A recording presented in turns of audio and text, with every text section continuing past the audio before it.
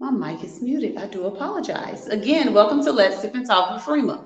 Today we have on Tamar Slay. He's a former NBA player, overseas basketball player, and he's going to discuss with us his journey.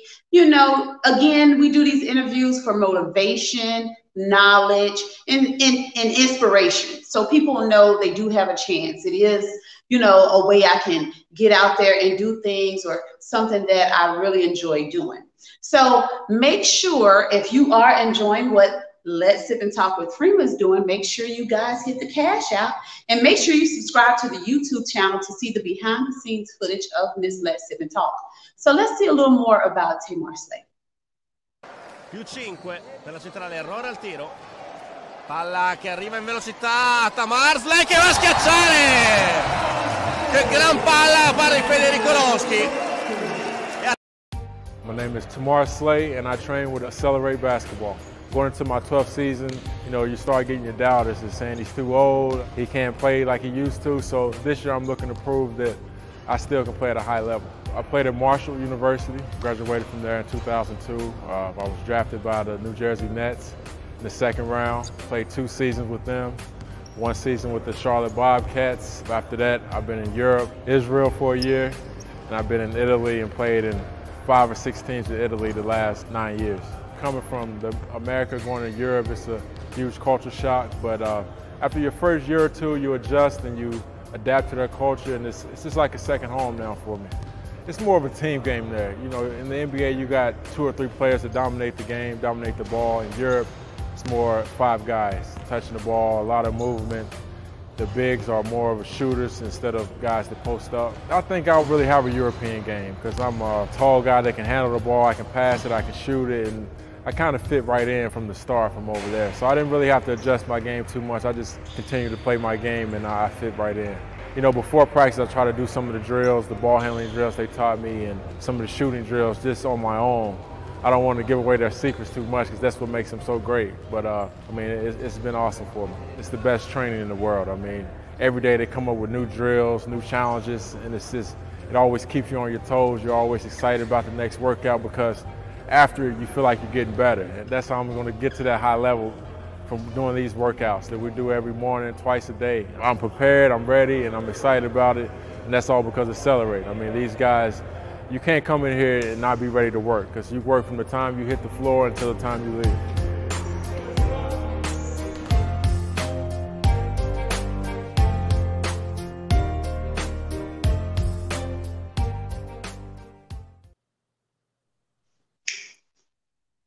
All right, all right. Hello, and thank you so much for coming on. You're welcome. Thanks for having me. I appreciate it. So I noticed one thing you said in the video that it was a culture shock to actually, go over there to Europe. Like, what type of difference is it from the actual States in being in Europe? Well, for me, I come from a small town in Beckley, West Virginia. So I never imagined and never even looked at, what it was like living in a different country. So when you first land and you're in the airport and you're hearing, everyone speaking a different language and, people are just, how do I put this? Like they invade your space a little bit more over there, right? So like you're standing in line, you may have a little guy standing beside you and you're like, man, okay, is it an issue here or what? But, that's just their culture, so that, of course, the food, everybody, and I respect the Italian food now, but when I first got over there, I was used to the American taste, like what the pizza tasted like in the States, what the pasta was like. So everything was a huge adjustment. The cars, the traffic, shopping in the grocery store, even, and then as far as the basketball goes, the style of play was completely different from the NBA. So, having all that thrown on it at you in basically an instant was, it was shocking. And I remember, you guys. That's okay. We can still hear you. Okay. We still can hear you. You might have to turn the camera off. That's all. There we go. Am I back? There we go. Sorry about that. It's okay. So I remember the first week when I was overseas, I was actually in Spain. I called my agent up and my wife, and I said that I'm getting out of here. I said, because it was too Really? much for me. Yeah, yeah. And they were on the first. My agent was on the first plane out of Washington D.C. And he would wait down in the lobby every morning to make sure that I was going to practice and I wasn't, running. So he had to micromanage you, look. Oh, he did. Yeah, he did. He did. But I thank him for that now, because I would have probably missed out on, building some fantastic relationship and being able to see the world. So, I didn't see that at the time, but, now that I'm older and wise and I look back, playing overseas for 9 years was probably the best thing to happen to me. Wow. If I would have played in the NBA and stayed over here and not been able to experience the world, I wouldn't be the person that I am today. Ooh, I preach that all the time. Life experiences make us much wiser. If we didn't have these life experiences, we wouldn't know, where would we be right now? So I'm glad you touched on that. I want to touch on something really quickly. You mentioned about the traffic and the cars. Like, what's the difference when you say that? What? Well, and I'll tell them this. All my Italian friends, if they're listening to this, it's like they drive with no rules at all. They do whatever they want. They may bust a U-turn. They may just pull out in front of you in traffic. They may be, they talk with their hands. So, they may be distracted doing all those things. So I remember going to practice one day.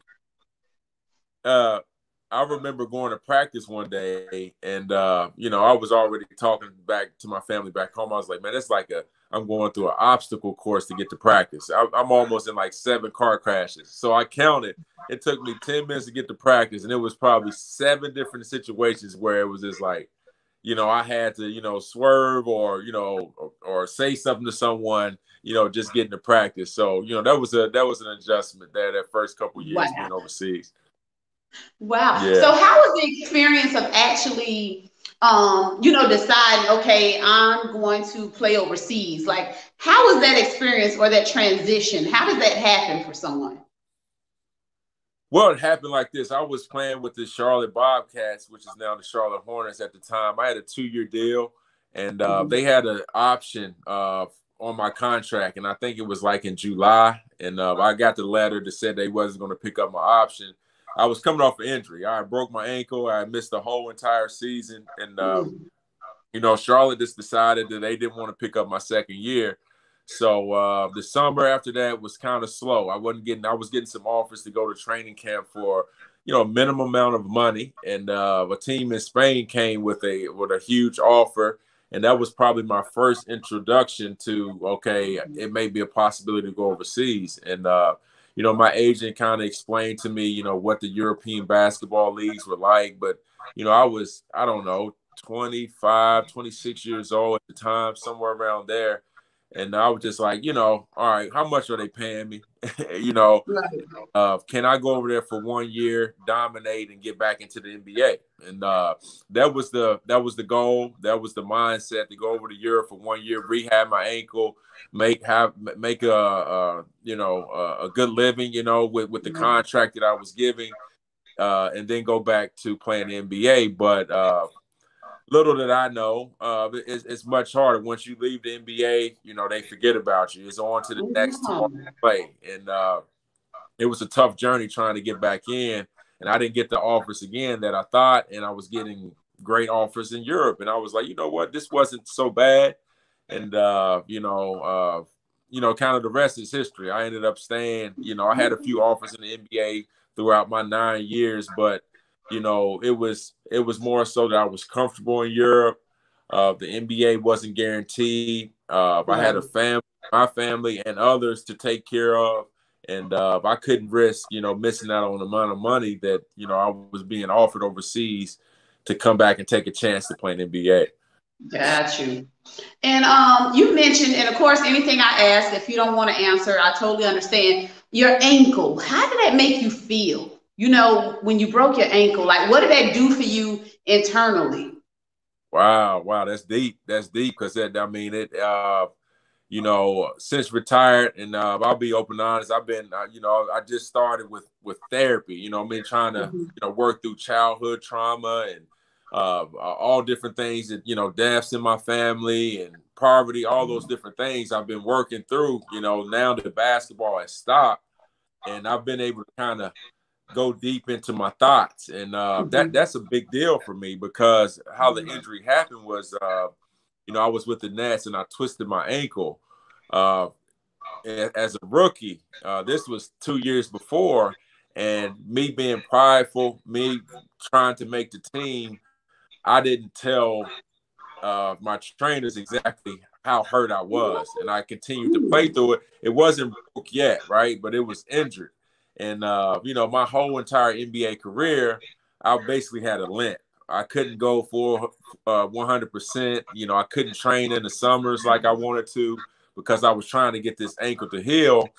And it finally, you know, I was just warming up before a game, and my ankle finally just snapped. You know, that's when the doctors really could tell me exactly what was wrong. And, you know, I've talked to, you know, the New Jersey trainers, I talked to doctors, and it was really just a bruise that never healed. You know, it just kept getting worse, and then the bruise turned into a break. And, you know, I advise, you know, I work with the NBPA. I'm actually furloughed now, but I work with the NBPA, and I talk to a lot of the young guys about that specific situation. Like, if you hurt, you need to let them know, because, you know, you could risk your career in the NBA by trying to play when you injured. And that's what I did. And, you know, it was some regret there, you know, after I retired, when I look back at my career, and was like, you know, I used to say all the time, I only played, when someone asked me, I was a little ashamed to say, like, I only played 3 years in the NBA, because my goal was to be, yeah, well, I mean, that's what everyone says to me too. And now, you know, I can, that's a great accomplishment that I did. A lot of people wish they could do that. But my goal was to be, you know, an all-star, play 15 years, and I came up way short of that. So that's why I was a little bit embarrassed by it. But, you know, now that I look back and see where I came from, even to get to that point, was, you know, a lot of hard work, a lot of sacrifice, and it was a huge accomplishment for me and for my family. So I'm very proud to say now, yeah, I played in the NBA. Yeah, I played for 3 years without hesitation. A lot of people don't have those wishes, hopes, and it never happens. So it's not only I played in the NBA, you know, and then now even something you did feel embarrassed about, then you're now giving knowledge out there to our youth, because I have a son that's injured right now, and it's like he's still playing, you know, like, are you not going to stop? Are you not going to heal? And that's only going to affect you in the future. So I'm glad you said that, because I have to make sure he watches this clip, because that means a lot. So that's definitely, you know, knowledge that you're giving back. Wow. Yeah, well, I got a kid. Yeah, I got a kid now that I'm training, and he, you know, he tweaked his hamstring, and you know, he's one of the toughest kids I got. He never wants to admit that he's hurt and wants to keep pushing. And you know, I shared the same story with him, and he, you know, he finally told his, you know, his coach for his school was like, you know, I'm hurt. And that was a big deal for him to have enough guts to tell his coach that he was injured. And that should never ever be something that you're ashamed of. You know, if you're hurt, you're hurt. You know, you got to sit down and rest and come back when you're ready. If not, you risk, you know, making it worse. Absolutely. And Tamar, you actually have a camp, right? You deal with the youth, you train them. Tell us, well, before you get into that, we have a clip that I would like everyone to watch about your you know, your youth, your training camp and everything. What is it actually called? It's my name, Tamar Slay Basketball. Oh, that's your shirt. Yeah. Okay, Tamar Slay Basketball. Yeah. All right. Okay, so let's watch a clip of that. Okay, all right. Tamar Slay Basketball is not just a name. It's a style of play. Good crossovers below our knee. Handle that ball. Park and handle. Don't lose it. Crossovers now. Don't say no play. Good job. Good. We working. Not bad. Not bad for April. I have a lot of experience. My staff has a lot of experience. I played professionally for 12 years, 3 years in the NBA. Behind my brother, Jason Slay, who's working with us, who's been a college basketball coach for the last 7 years. My other partner is Cameron Law. He's been doing it 12 years. The guy's fantastic. I mean, he has drills for days. I mean, he really knows how to relate with the kids. When you step in between these lines, let this be your escape. You know, the hour, 2 hours that you're playing in the gym, this escape from reality. Stay low, stay low. Crossover, go Bryce, good crossover, good. Oh, good, good. Now let me get it, Luke. Hold it tight, Luke. Good. This, or what you have about this distance. You have more power, right? Keep staying in that position. The kids buy in, I guarantee, you know, they're going to become better people and better basketball players. Do that every time. Do that every time. Attack at them. Go at them. You got to rely on your fundamentals. You got to rely on your fundamentals and have good habits. When you come here, you're going to get the correct training. We're not going to jump the gun. We're not trying to impress anybody. We know, especially if you're young kids, we know we have a long time with you to develop you into the player you need to be. So that's what we do here. We start from ground level and we build up. Handle it, handle it. This, like I said, we got a long time together, guys, so we're not trying to kill you. I'm definitely not trying to scare you all away. I have an eye that most trainers don't have, and I don't believe in teaching the kid how to dribble with 3 balls and spin it on their head if they can't shoot a layup properly, or if they still have mechanic problems with their footwork. So in Tamar Slay basketball, we're teaching the game step by step. But you gotta have thick skin, because I'm preparing you for what it's like at the next level. Because these college coaches, some of them pretty brutal. It's bigger than basketball. Bend your knees. You gotta bend your knees. You gotta bend your knees. We have a passion that, I believe is second to none.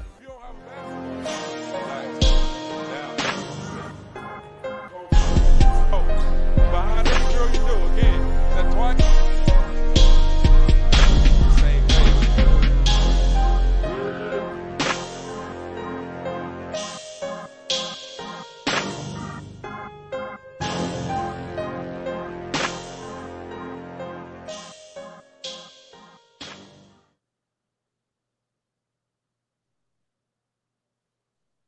Wow, now that's amazing. It looks like you have a variety of ages. What's the youngest that you actually train? Man, 5 years old, probably youngest. Yeah.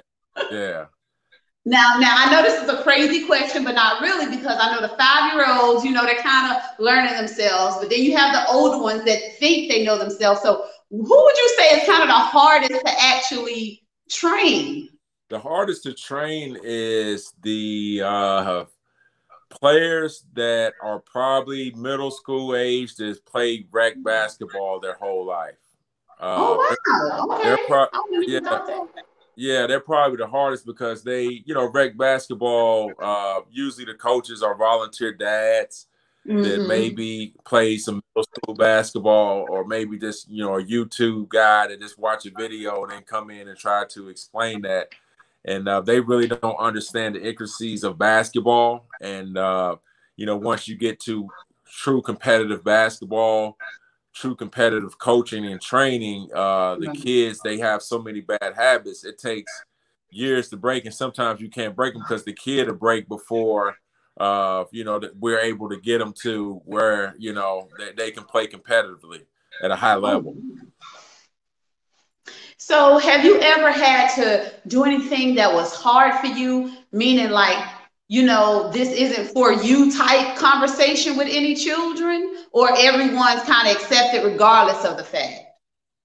Oh yeah, no, never that. We always, I feel like, whatever comes to me, I can fix, sort of like a doctor, no matter what the wound may be, a doctor feel like they can save the day.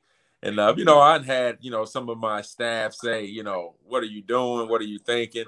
I've had kids come to me, with 2 left feet, can't walk and chew gum at the same time. But, after me, believing in them, first of all, and then, working with them with the simple fundamentals, 2 years later now, they're making their middle school team, then they're starring, on their high school team by that time. So, It's just about believing in the kid, but the kid has to want it, because a lot of times they think just because, okay, Tamar Slay played in the NBA, I hold a magic wand and I can just fix you in 2 weeks. Right. No, it's a process. It takes a long time, and it takes a lot of trust from the athlete. It takes a lot of trust from the family to stick through those games where you like, oh my God, what is doing? Right. You got to see what the end goal is. Absolutely. What inspired you to actually start up a training camp? I'm sorry. What actually started you to, or motivated you or inspired you to start up a training camp for the youth? I'm sorry, it's a little choppy. I don't know if it's my internet or what. It is a little choppy. Again. I think it's cleared up now. Can you hear me a little bit now? Uh-oh. Can you hear me better now? Yeah, I can. Okay. What inspired you or motivated you to actually start a youth training camp? We're not having good service. Let me take a walk here. Okay.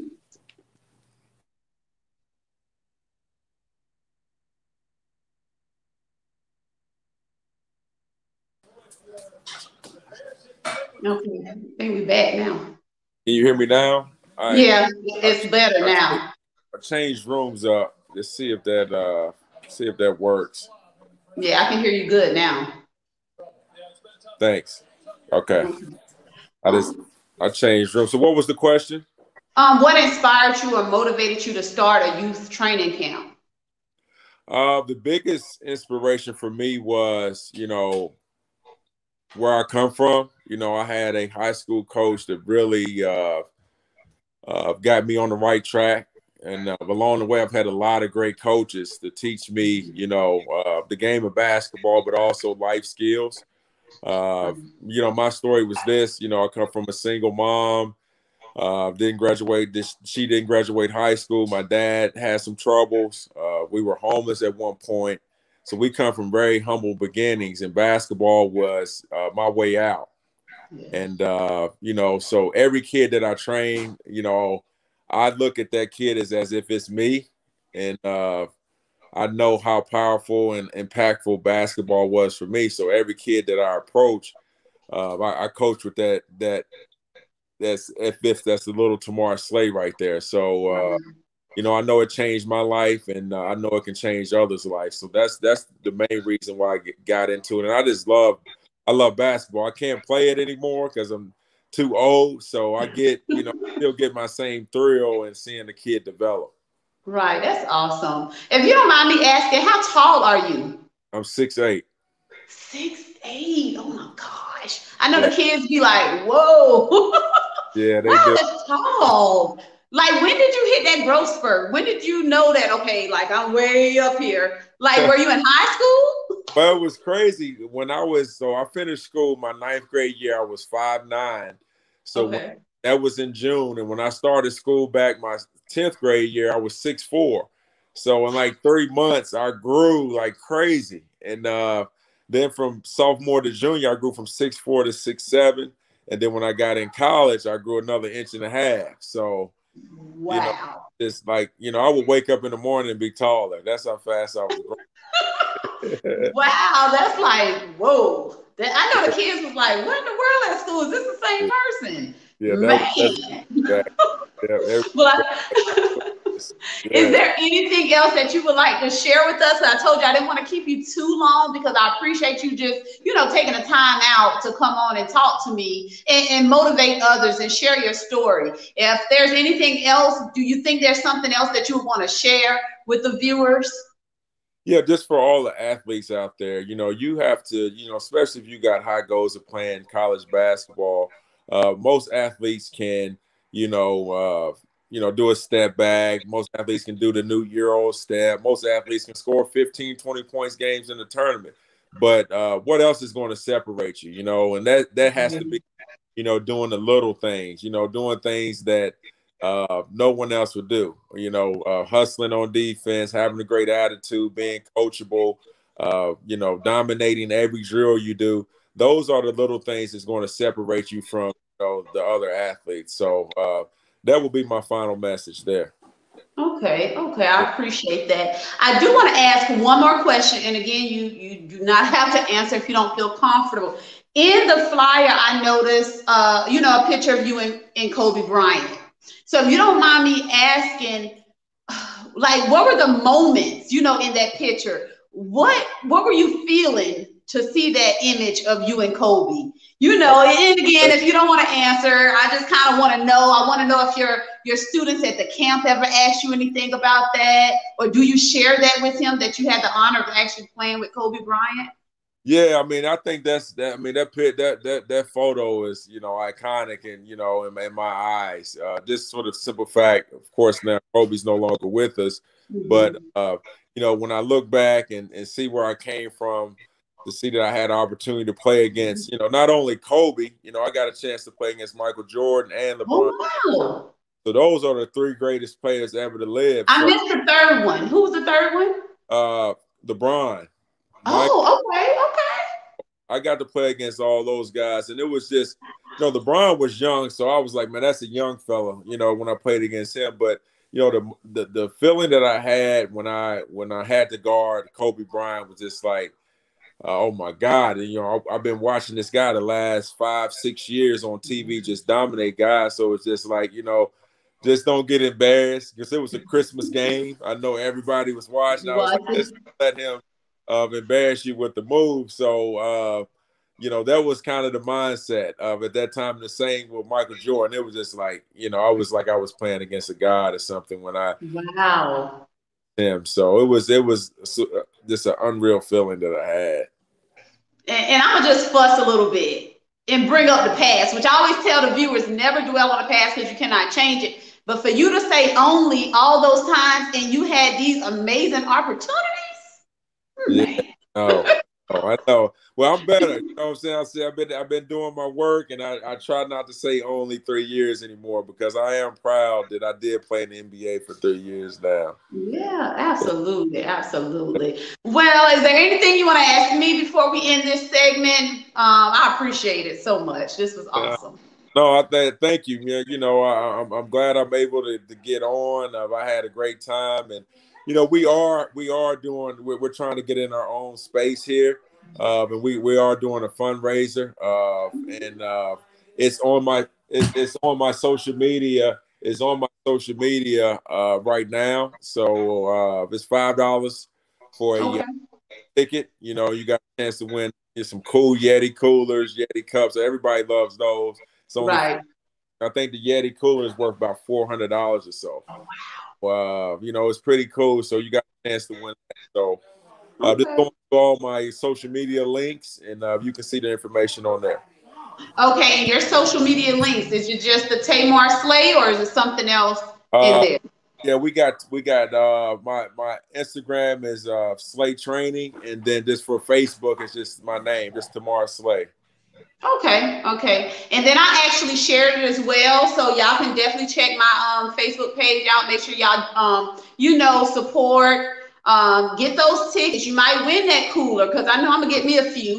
Take a chance and win it, so we can have it for our summer vacation or whenever I may need it. But again, I thank everyone for tuning in. Tamar Slay, I thank you so much for taking the time out on your Sunday, to talk with us, to motivate us, to inspire us.